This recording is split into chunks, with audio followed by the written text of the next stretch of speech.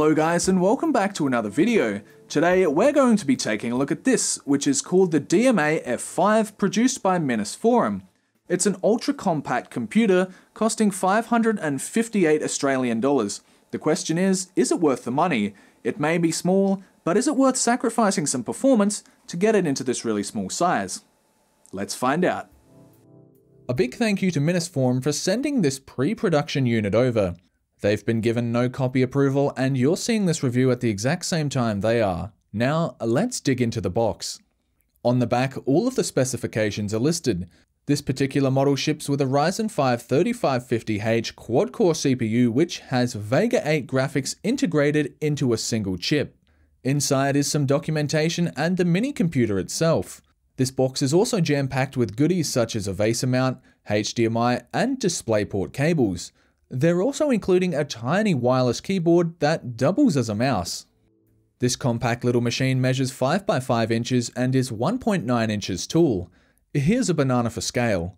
Even though it's small, it packs dual gigabit Ethernet, 4 USB Type-A 3.1 ports, HDMI 2.0, DisplayPort, a USB-C Gen 2 microphone, and a 3.5mm audio jack. But what's it like inside? And is it easy to upgrade? All you have to do is push down on the top lid and you've got access to all of the upgradable components. In the M.2 slot, we're given a full-length 2280 solid-state drive with a heatsink, something I've never really come across before. After removing the heatsink, we can see it's a 256GB Kingston drive. The SSD in the pre-production version I received is a SATA SSD. However, the final version is apparently going to come with an NVMe PCIe Express SSD. But honestly, even the SATA SSD that came in the pre-production unit was pretty fast and had really good read and write speeds. Keeping the processor in such a small computer cool is quite important. As we can see, there are some big air intake vents on the base. The hot air is then exhausted out the back here. Now, let's see exactly what is cooling the quad-core 8-thread 3550H. After removing 4 Phillips head screws, the base comes off to reveal a decent-sized single fan. And holding that fan in place are 4 screws on the other side of the motherboard. And now we've got our first look at the Ryzen 5. This particular CPU has a base clock of 2.1 GHz and a boost clock of 3.7. It supports DDR4 at 2400 MHz and has a default TDP of 35 watts. Using some isopropyl alcohol, I cleaned the original thermal paste off and will be applying some Arctic MX4. Even while running a CPU-intensive benchmark, Cinebench R20, it maintained a clock speed of approximately 3.4 GHz on all cores and did not exceed 80 degrees Celsius. It scored 1692, which is pretty decent for a cost-effective mobile processor. Piecing it back together was really easy.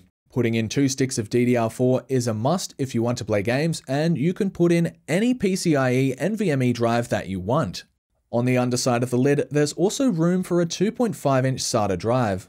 It's great to see that every upgradable component is easily accessible under this little door. Overall, I'm very impressed with the build quality and cooling in this little computer. Now let's set it up using the included VESA mount. Most monitors and televisions will have a VESA mount on the back, allowing you to attach, in this case, a very small computer. It instructs you to mount the computer like this, but wouldn't you want to exhaust the hot air upwards instead of downwards? Either way, if you do some good cable management, no one would even realize there's a computer attached to the back of the screen. Through all the benchmarks and testing I've done, the graphical performance was about 35% better when I used 2 sticks of memory in dual channel. It's honestly baffling to me why they would ship this with a single 8GB stick. It truly does cripple the Vega graphics in this unit. Here are those tests. Unigine Heaven is a popular graphical benchmarking tool. The results using a single stick of RAM versus 2 sticks in dual channel are quite pronounced. 691 versus a score of 1050, about a 35% difference. In the 3D Mark benchmarking test called Firestrike, the scores were 1711 versus 2708, a 37% difference. I tried out a few games on here, and if you're willing to crank down the graphics settings to low, you can play some games at 1080p. That being said, the base configuration comes with a single 8GB stick of RAM, as I've said, which totally cripples the Vega 8 APU. So if you do get this, I would strongly recommend you buy a higher tier model or put 2 sticks of RAM in yourself. So let's see just how well the Minisforum DMAF5 can play my favourite games. BeamNG Drive at the absolute lowest quality settings at a resolution of 1080p is very playable. On the Utah map, I was getting frame rates between 45 and 60. Although if I put the settings to normal at 1080p, it looks a whole lot better, but the frame rate is lower as a result. 30 frames per second is playable, but it does look a lot more choppy. PUBG is a pretty demanding game. I fiddled around with the settings quite a bit. Even at the lowest quality settings, the frame rate was still quite poor at 1920 by 1080. In a game that requires quick reaction times for you to be competitive, I settled at a resolution of 1600 by 900, which was a good balance between frame rate and resolution. Bumping the resolution down to 1280 by 720, the lowest it will go, gets you close to a constant 60 frames per second. The problem is playing at such a low resolution makes seeing anything in the distance quite challenging. On the flip side, the high resolution of 1920 by 1080 feels quite sluggish because of the frame rate. Not ideal for a shooting game.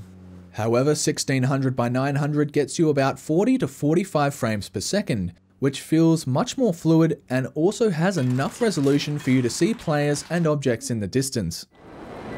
Using Grand Theft Auto's benchmarking tool, we're getting decent frame rates. That's running on normal settings at 1080p. Last of all, I tried some 4K 60 frames per second high bitrate video.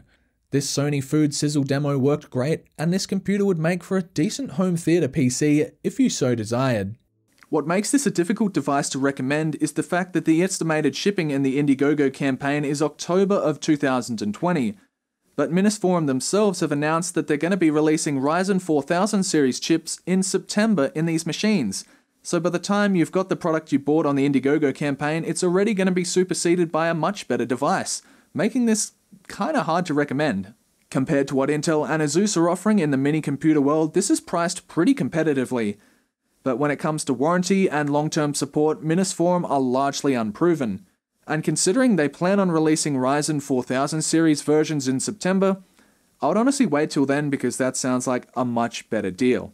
The fact it has Windows 10, includes RAM and an SSD, is definitely something that it has above the bare bones kits you can buy from those previously mentioned brands, but for the price, I would honestly wait for the Ryzen 4000 series. Anyway, thank you very much for watching this little video. I've got some cool old tech videos coming up in the near future. So thank you very much for watching. I'll see you then.